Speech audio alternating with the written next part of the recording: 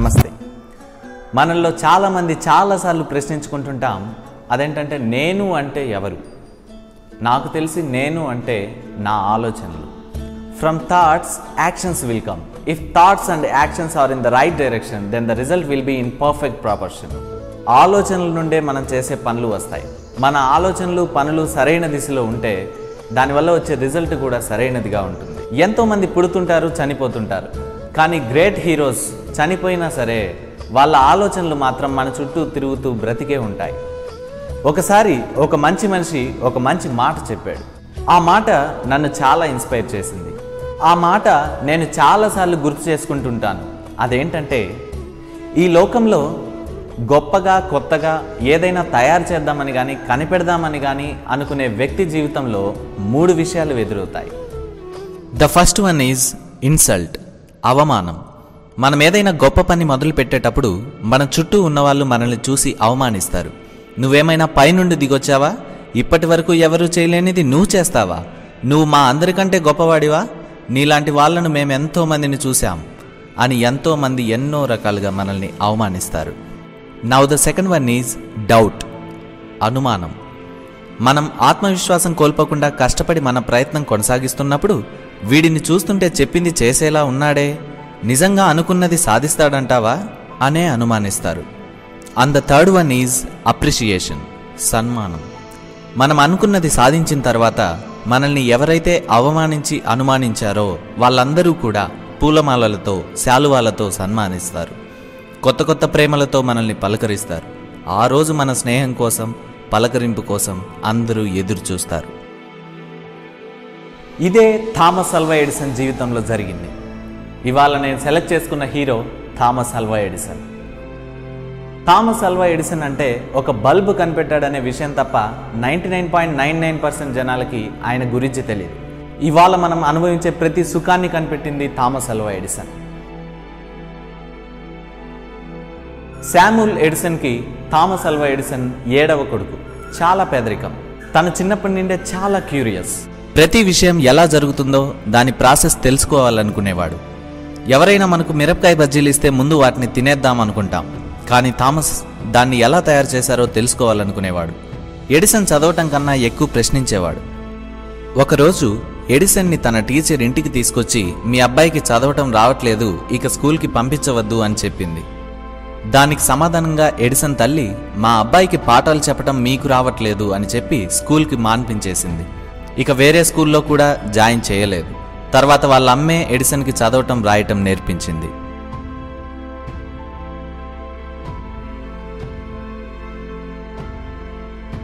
Edison తన ఆటోబయోగ్రఫీలో ఏం రాశాడంటే, if there is a purpose of my life, it is nothing but my mother.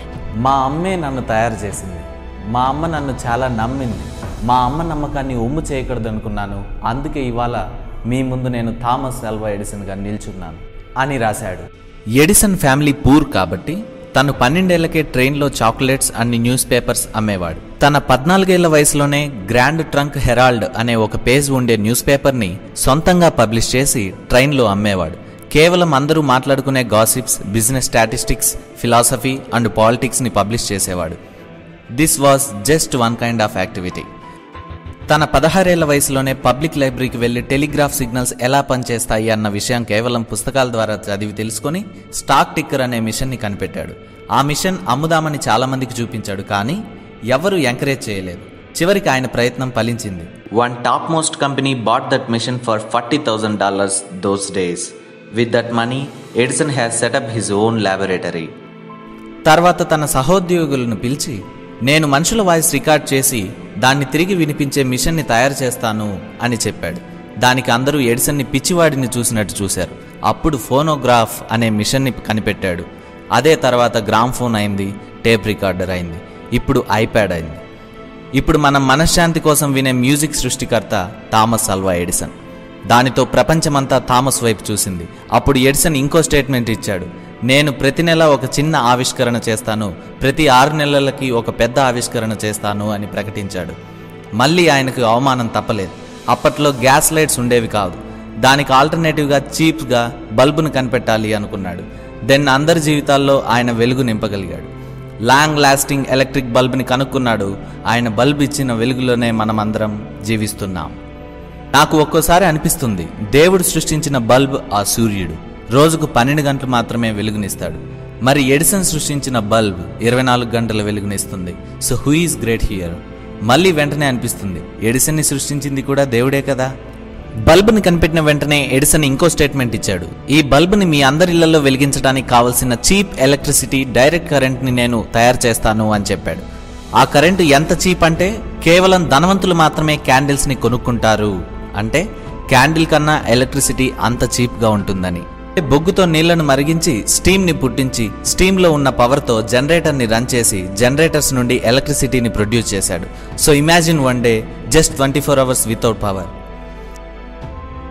తర్వాత different పొజిషన్లో తీసిన photos అన్నీ ఒక స్ట్రిప్ పైన పెట్టి సెకండ్కి 24 ఫొటోస్ని మూవ్ చేస్తే ఆ ఫొటోస్ అన్నీ కూడా కదిలే బొమ్మల్లో కనిపిస్తాయి అనే ప్రిన్సిపుల్ని యూజ్ చేసి మోషన్ పిక్చర్ కెమెరాని కనుక్కున్నాడు.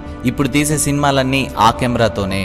ప్రతి చిరంజీవి, బాలకృష్ణ, ప్రభాస్, సంపూర్ణేష్ బాబు వీళ్ళందరి ఫ్యాన్స్ కూడా Thomas Alva Edison fans. Edison film స్టూడియోని స్థాపించి 1200 మోషన్ పిక్చర్స్ని తీశాడు. అంతేకాదు, మనం నడిపే కార్ బ్యాటరీని తయారు చేసింది ఎడిసనే. మనం ఎక్స్రేస్కి యూజ్ చేసే ఫ్లోరోస్కోప్ని కనిపెట్టింది ఎడిసన్. ఎడిసన్ బల్బ్ ఒకటే కనిపెట్టారనుకుంటారు, కానీ ఒక బల్బ్ని వెలిగించడానికి 360 కొత్త ఆవిష్కరణలు చేశాడు.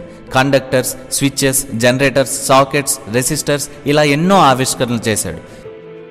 ఎడిసన్ ఏ రోజు 4-5 గంటల కన్నా ఎక్కువ పడుకునేవాడు కాదు. ఎడిసన్ మొదట బల్బుని కనిపెట్టడానికంటే ముందు 10,000 సార్లు ఫెయిల్ అయ్యాడు. ఒక జర్నలిస్ట్ మీరు బల్బు కనిపెట్టడానికి ముందు 10,000 సార్లు ఫెయిల్ అయ్యారు కదా, మీరు ఎలా ఫీల్ అవుతున్నారు అని అడిగితే దానికి ఎడిసన్, బల్బుని ఎలా తయారు చేయాలో ఒక విధంగా మాత్రమే మీకు తెలుసు, అది కూడా నేను మీకు చెప్పాను, కానీ బల్బుని ఎలా తయారు చేయకూడదో 10,000 విధాలుగా నాకు మాత్రమే తెలుసు అని చెప్పాడు. What a great positivity! ఇంతకన్నా గొప్పగా పాజిటివ్ థింకింగ్కి ఎవరు డెఫినేషన్ ఇస్తారు? ఎడిసన్ డయాబెటీస్తో చనిపోయాడు. If he had lived 20 years more, he would have given us future technology 200 years before.